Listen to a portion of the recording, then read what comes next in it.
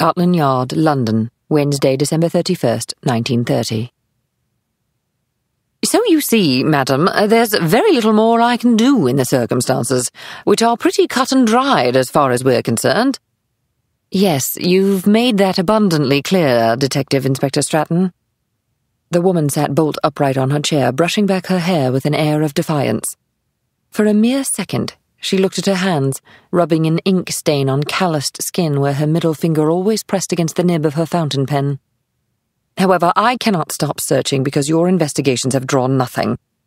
To that end, I have decided to enlist the services of a private inquiry agent. The policeman, reading his notes, rolled his eyes, then looked up. That is your prerogative, of course, though I am sure his findings will mirror our own. It's not a he, it's a she. The woman smiled. May I inquire as to the name of the she in question? Asked Stratton, though he had already guessed the answer. A Miss Maisie Dobbs. She's been highly recommended. Stratton nodded. Indeed, I'm familiar with her work. She's honest and knows her business. In fact, we have consulted with her here at Scotland Yard. The woman leaned forward, intrigued. Really? Not like your boys to admit to needing help, is it?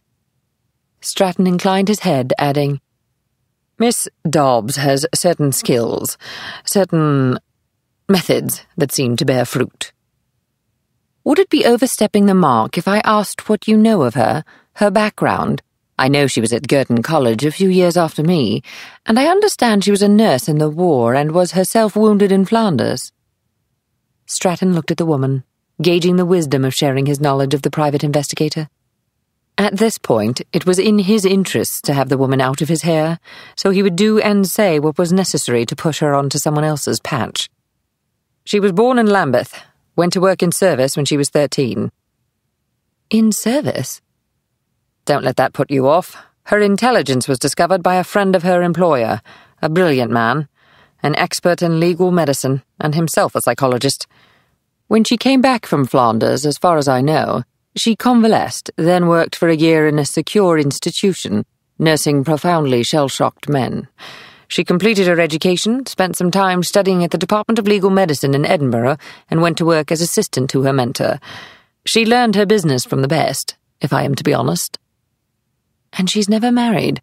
How old is she, 32, 33? Yes, something like that. And no, she's never married. Though I understand her wartime sweetheart was severely wounded. He tapped the side of his head. Up here. I see. The woman paused, then held out her hand. I wish I could say thank you for all that you've done, Inspector. Perhaps Miss Dobbs will be able to shed light where you have seen nothing.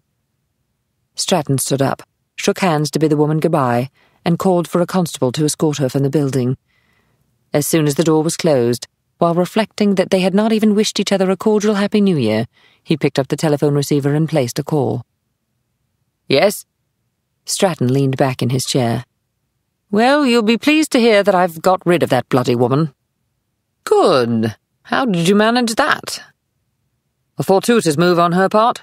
She's going to a private investigator. Anyone I should worry about? Stratton shook his head. Nothing I can't handle. I can keep an eye on her. Her? Yes, her.